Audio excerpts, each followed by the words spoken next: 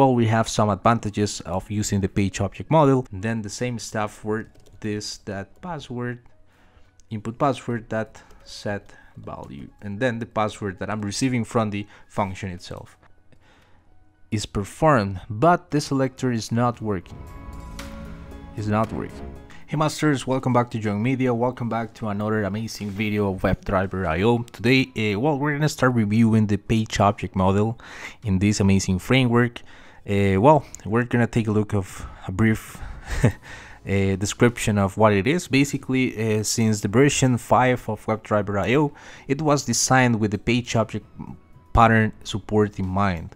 Well, by introducing the elements as first-class citizens principle, it is now possible to build up large test suites using this pattern. So there are no additional packages required. That's important to create page object models, and it turns out clean modern classes provide all necessary features we need. And as you can see, well, we have some advantages of using the page object model. Well, inheritance between page objects, we're gonna apply this right now in this video, so please watch it until the end. We're gonna have lazy loading of elements. It's gonna be capable to wait automatically for some amount of seconds, right, until some element is displayed in the screen or not. And also we have encapsulation of methods and actions. Okay, so let's go ahead and well, start taking a look of the scenario that I have. We're going to be using this website, demoqa.com, and well, we have like different modules, right? So we have elements, forms, widgets, interactions, and also a small bookstore application that I want to use as example. And well, when I'm not logging in the web application, you can see that we have like different like mini modules under bookstore application. We have login, we have bookstore, right? We also have profile, and another option here, which is the bookstore API that I want to also take a look in the future. But when I click on login, you can see that over here I have like two options, the username and password, and also I have a login button. Okay, when I am logged in, let me show you that. And I am entering correctly, you're gonna see that I'm gonna be redirected automatically to the profile part of the bookstore application. And if I click on the login button, I also have the same options, the JoanMedia username and also the logout button. And also if I click on the bookstore, I have this username and the same logout button. So I plan to have like 3 different layers of page objects where we are gonna handle in the first line the very first demo QA site, so we can have like different page objects depending on under the sub module where we are. And then well, I'm gonna start with a kind of base page for the bookstore application, and then well, small modules for login, bookstore, profile, and bookstore API. Okay, that's my idea. Let's take a look of how we can do this in the code itself. Okay. Well, I have my project already downloaded in my computer. The idea is that we're gonna create a kind of folder here, which is gonna be page objects, and under the page objects I have created a base page.ts file. Here, well, the first step that we have to do is actually export modules, or actually default, I'm sorry, export default, and then declare the class name, which in this case is base page. Okay, I'm gonna open up the brackets, and then well, I have to declare the very first method that we're gonna be using. In this case, it's gonna be the open method. Let me show you why. And I'm also gonna be receiving a path, which is gonna be a string. Okay, this string, well, the function is gonna be returning a promise.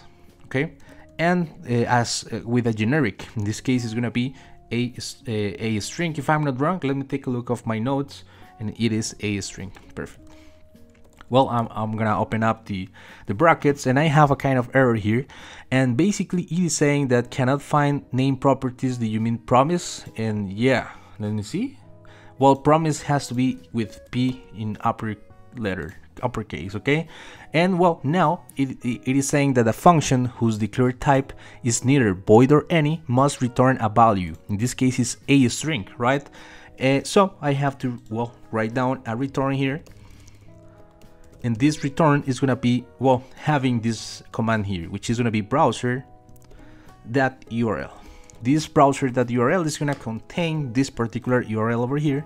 Okay, I'm gonna change this for backticks so I can use ES6 and well the newest, and well this URL is gonna be well demoqa.com. But well, if you notice, and if you are actively thinking about what is happening in the screen, you can see that when I click on bookstore application, well, it is gonna have like a path or a slug, right?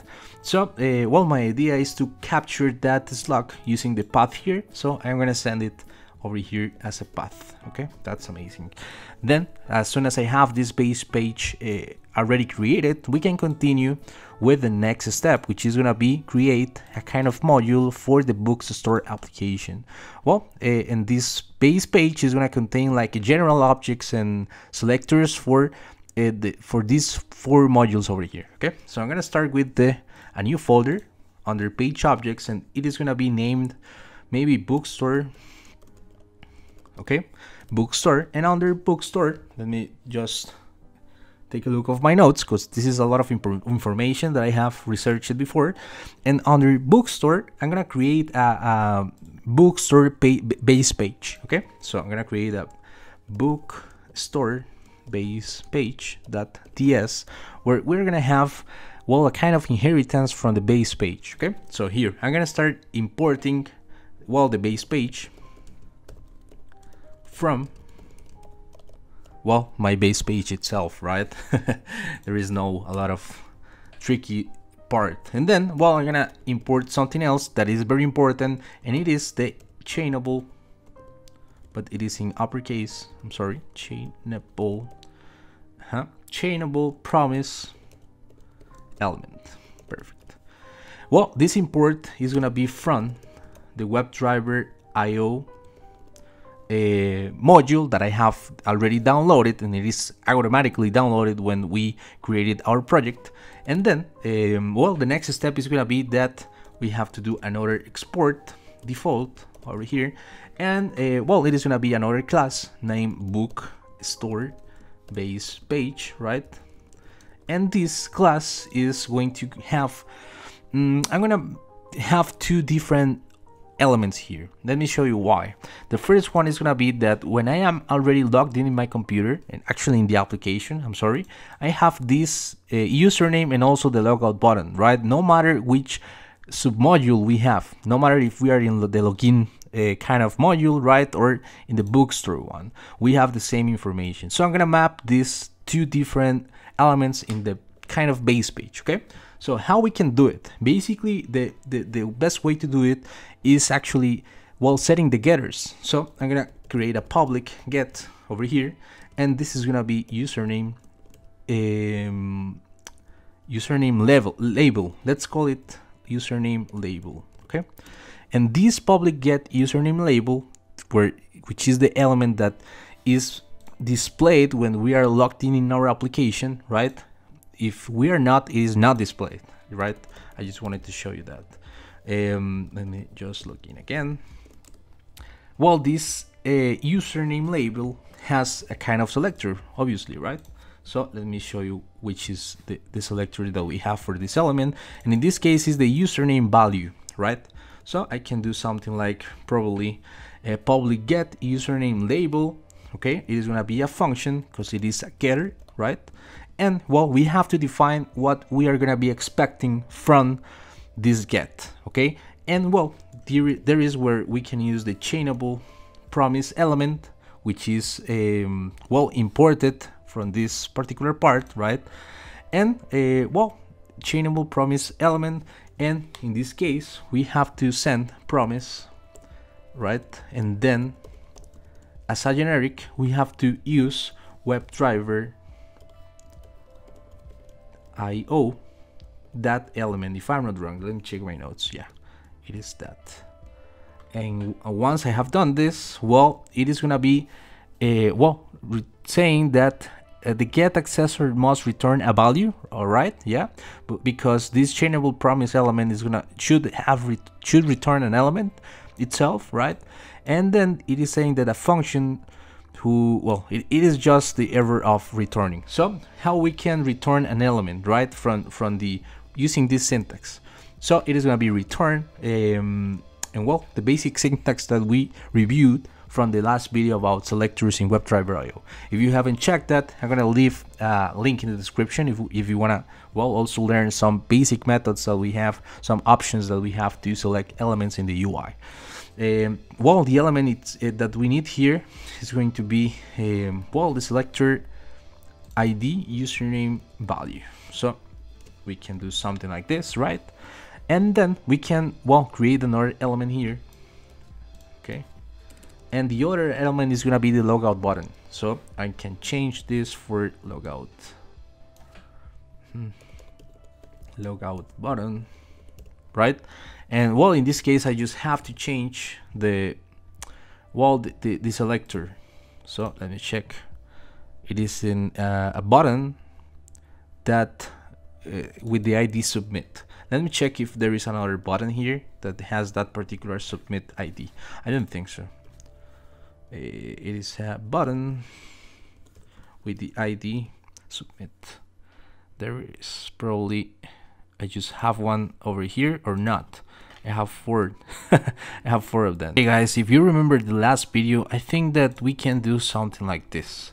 We can look for the button, and using equal, probably we can look for the logout button using equal in this particular syntax. Because if you check the locators.ts file that we have in for the last video, well, that's basically the, well, the syntax that we use for that to, well, select an element with certain text. So let's try it. If it doesn't work, I'll look for a solution immediately. Okay, so I'm gonna just copy this, and that particular logout button is gonna have, well, this locator over here.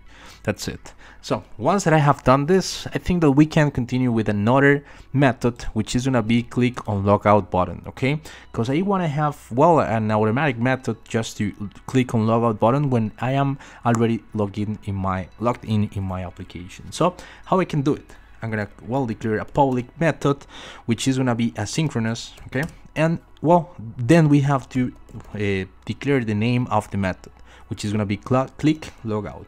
In my case, you can name it as you want. This function, well, we have to declare what is gonna be expecting of us as returning, if it is gonna be void or well, in this case as a promise, right? But it is going to be void because it is only going to be a click. It is not going to return anything in this case. If you want to customize it, for sure you can do it, but in this case this promise is going to be returning a void response. Okay, and well, now that I have declared this, well, I have to use await, as always, async await, and well, the await is going to be using this, the name of the element that we have available, which is logout button.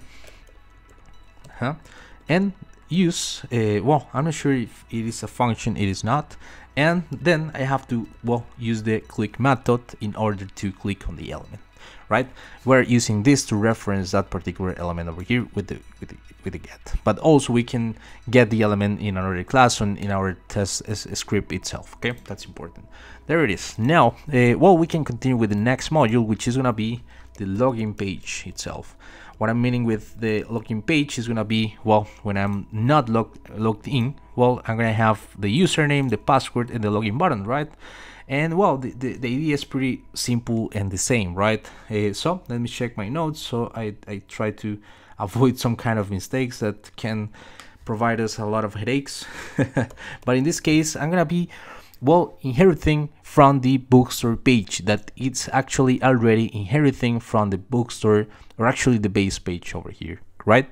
So, well, this login page is also going to be importing the bookstore base page from that particular path, right? And also, well, we need the same import that we did in bookstore page, which is the chainable promise element here. Let me just copy and paste that over here. And well, in this case, we have to declare the class login page. And well, the next step is say to the login page is gonna be extending from the bookstore base page.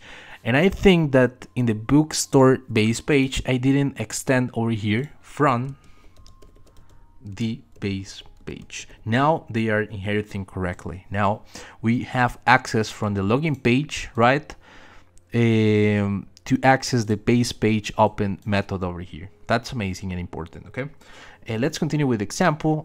Now that I have this login page.ts, well, it is gonna be a class, right? Yeah, a simple class. Well, it has to be login page there, and we can continue with the next part, which is gonna be declaring the different selectors, right? The different locators of the login page. Okay, so the first thing is gonna be a input username, and the syntax is gonna be pretty similar than the one that we did before. It is gonna be a public get method. We have to declare, well, the chainable promise element that we declared over here, right? Because it is gonna be returning an element. That's important. And here, well, we have to do a return and the method that we need, right? And in this case, for example, the input username is going to be, well, for example, the ID username. Okay, there it is. Now that I have this, well, I think that I have to do the same stuff for the password and then the login button. Okay, so input username is going to be replaced with password here, and then the input username here is going to be replaced by the login button. And it is not let me show you that. Actually fix that. Login button and then password. Yeah, I think that I can do a password input as element, and input, well, it has to be input at the beginning, right? That's the standard that I'm following. I'm sorry for that. Input password. Then we have the login button, and that's it. Now I have to replace obviously the selectors. So for example, for password, we have an element with the well, with the ID password. That's good. And for the login button, probably we have, well, another selector with the ID login. That's good. There it is. Now we have all the elements mapped. Now I want to do something else, right? I want to have a login function to grab and, well, execute the input, the different, actually enter the different inputs and then click on the login button. We can do something like we did before to the click logout, right? So let's do it.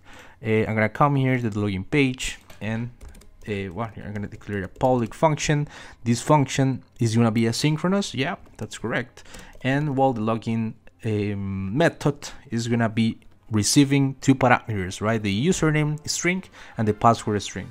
So I can say that the username string, where the first parameter is gonna be a username string, and then I need a password, SA string too. Now that I have this, let me check my notes. Yeah, I'm doing good. This login function is not gonna return anything, right? So this is gonna be a promise in uppercase, yeah, and then, well, it is gonna be a simple void because it is not gonna return anything from that. So that's why I don't have any warning in there. And well, now I have to do await this, that input username, there it is, and set value, which is the command that we have available in Webdriverio to do different stuff, right? Username over here, and then the same stuff for this, that password, input password, that set value, and then the password that I'm receiving from the function itself. There it is. Now then I can continue with another await that is going to be clicking the login button once we have entered the input username and the password. So this login button, that click. Let me check my notes. Yeah, everything is fine until here. Let me check what else I have to do. I think that I have to export the class, right? So I can access it in every function or another class or another script that I need anywhere else. That's what I wanted to say. I need something else here, right? Which is the public open, right, function. I'm gonna just tell you why.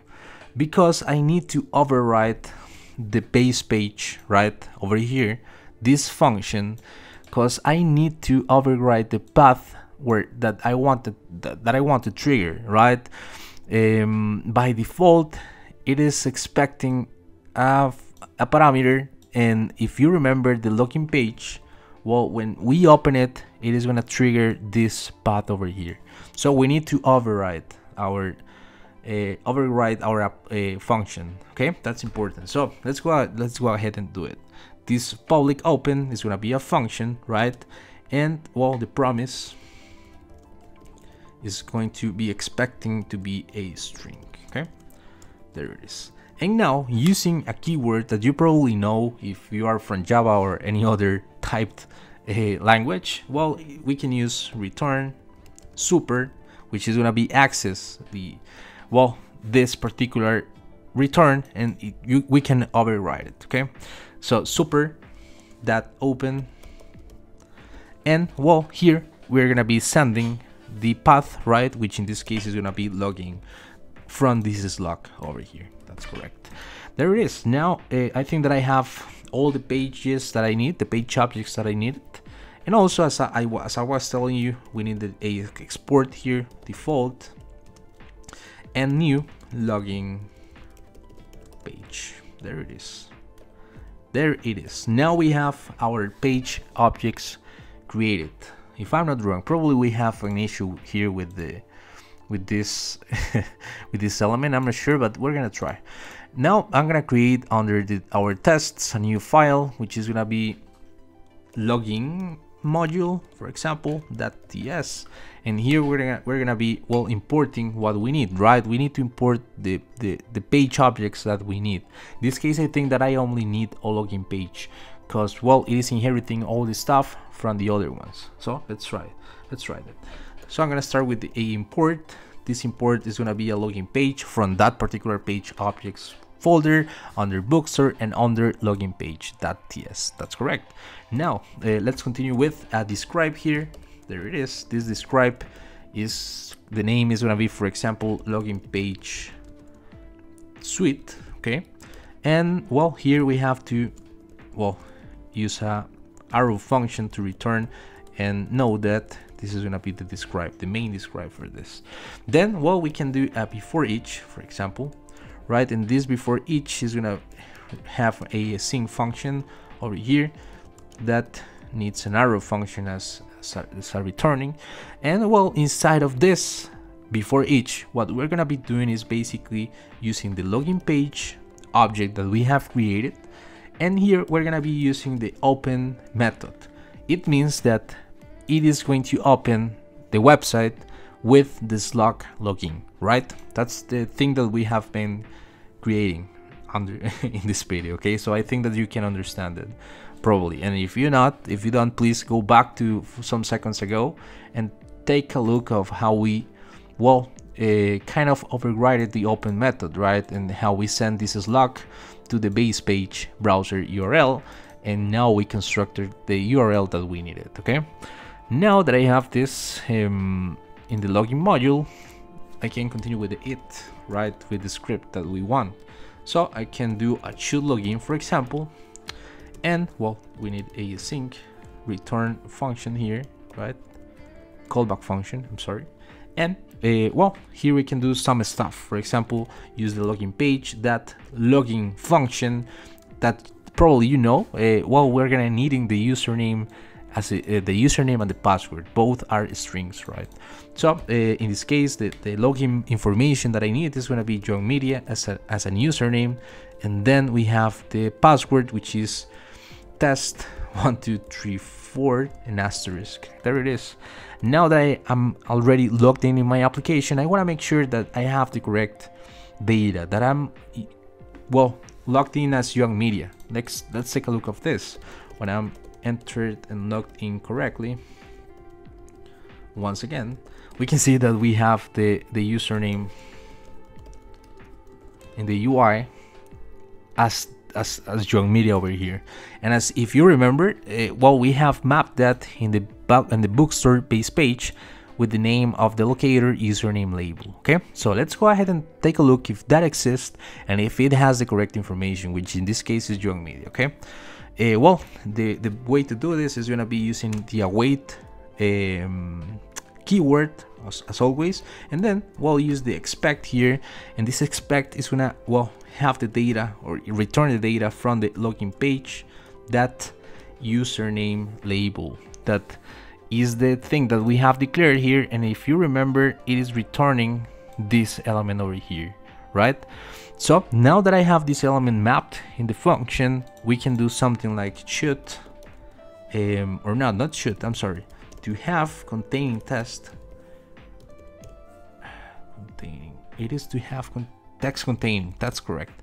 And here we can see if it has JoanMedia or not. Let's imagine that it doesn't, so we can see if it is working or not.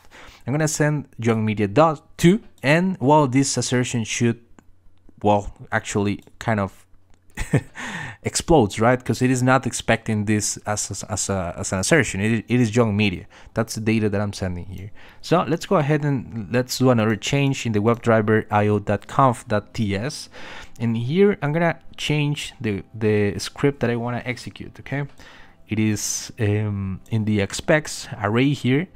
I don't want to execute login module, or yeah, I do.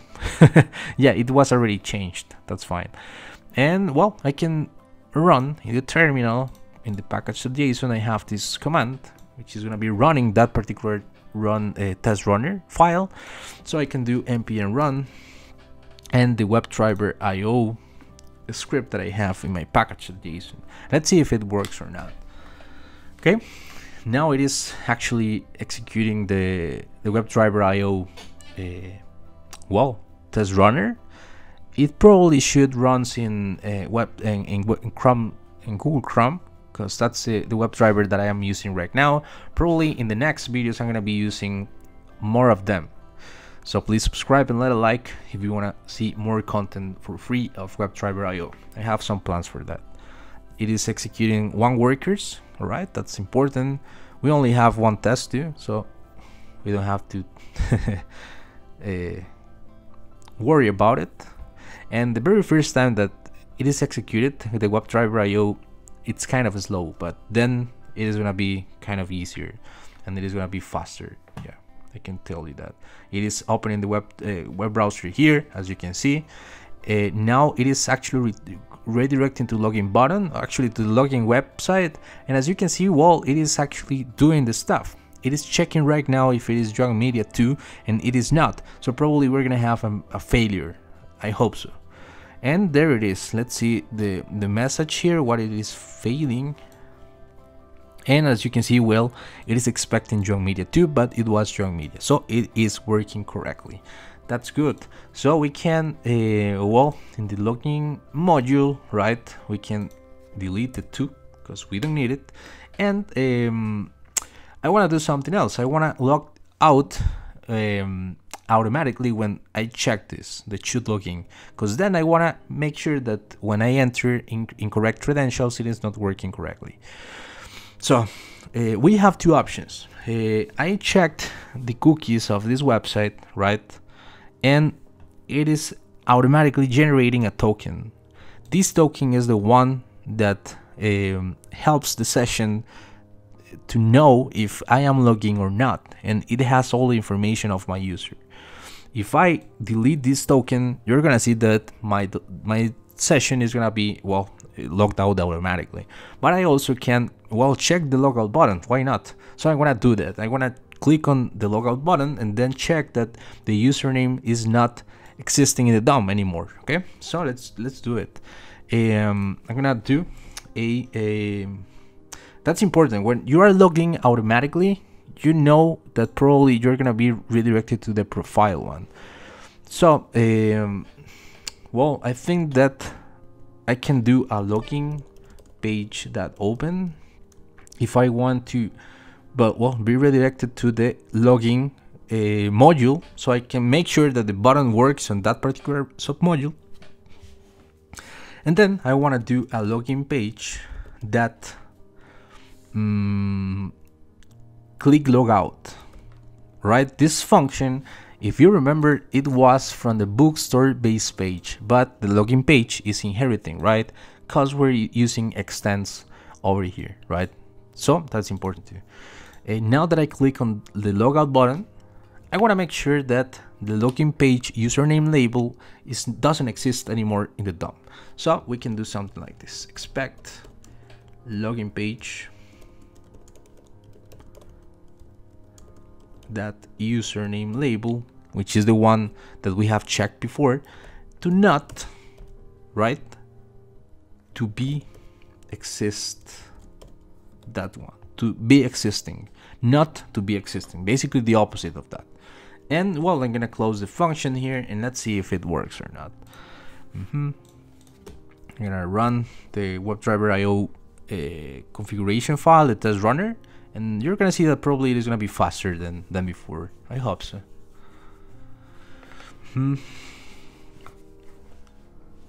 There it is. It is taking some time. I promise that it is faster. I promise that. I'm gonna minimize this to see if the Webdriverio runs.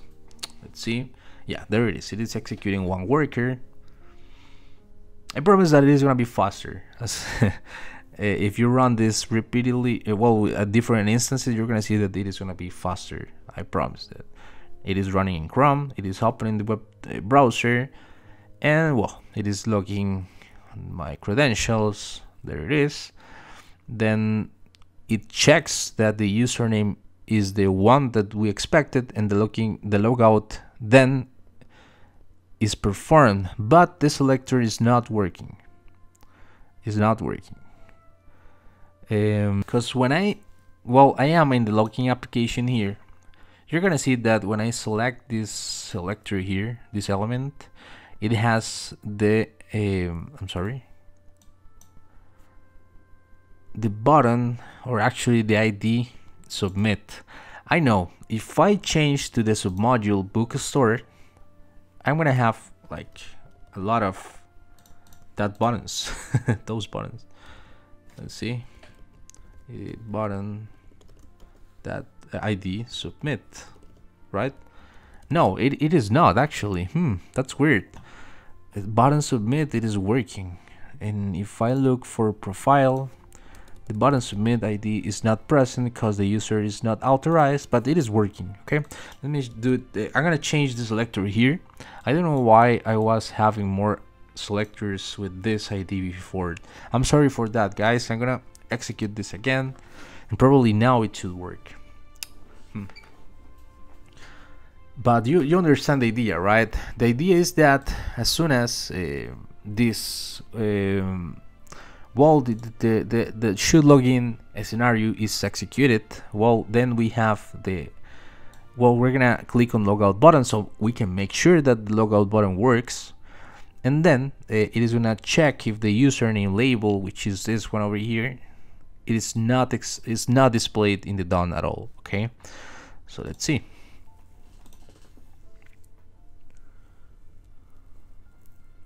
Well, the execution is taking a bit. I'm not sure why. I promise that when I was testing this before to make the video, it was a kind of faster. I think so. But well, there it is. Now it is doing the login for the third time. I'm sorry for that, guys. But that's the thing when you are creating scripts for YouTube. It is loading the application, it checks that JoanMedia is correct, and then it clicks on the logout button. It is working, and then the should login is working correctly. There it is. Now let's do another scenario very quick, which is gonna be it should not login, right? It's kind of the same stuff, but now should not login. I'm gonna just copy the callback function here, so I don't have to think too much to do this, right? And instead of sending the correct information as JoanMedia test 1, 2, 3, 4 asterisk, I'm gonna send double asterisk here, so it should not log in correctly unless I have created a user for that I haven't. And instead of checking that the username label is present and has the correct information, I'm gonna check that the username label is not displayed in the UI. Okay, So there it is. I think that I can run this. Let's check if it works.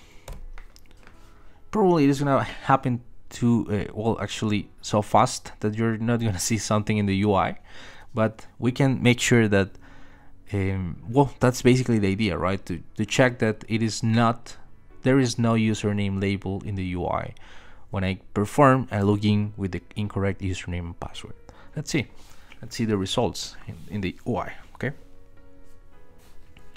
well, it is taking some seconds too. Let me check the OBS if I'm recording correctly. Yeah, I am. That's good. It is executing this. Let's see the console, right? We can see also the execution too. There it is. It is logged in correctly. Checks the JoanMedia is present. Then I click on logout button, and well, it is probably again the check, or actually reload the website because I'm doing the before each. And yeah, it happened too fast, but I promise that this is working, because if I change this to not to be existing, right, and if I change this for to be existing, you're gonna see that it works. Let me show you that. Okay, I'm gonna run this once again. I'm sorry for that, guys, but I want to show you that this actually works. Okay, login module.ts. This is gonna be a long video. I'm sorry, guys. I know that kind of a long video, but it's interesting when you will kind of understand every single unit of what we are doing. In this case, the page object model using TypeScript in async mode, right? I think that you know that. There it is. We're running this in Google Chrome. There is a demoqa.com login. We entered the username and the password incorrect, and now it is not working. Now it is, because it is running the first test. I'm sorry, guys, but now in the second try, right, when we enter the username correct and the incorrect one, it is not displaying nothing. There is no label displayed in the UI. That's why it is working correctly now. And now we're gonna have an assertion error when we check the console, cause it is existing, or yeah, it is expecting to exist, but it is not existing. And that's the thing that I wanted to show you. It is working. We're using the page object model, we're using async mode, we're using TypeScript. We learned a bit of them. We created some interesting stuff today. So guys, please let a like, let a comment too, let that subscription too. I really appreciate that, because I think that we can bring more content interesting about Webdriverio. Thank you very much. This was JoanMedia. Please, well, follow me on Twitter and Facebook and Instagram, and also I have a Discord channel if you want to check it out, if you want to share with my community, which is pretty small, but hopefully someday it grows. Thank you very much. See you in the next one. Bye bye, guys.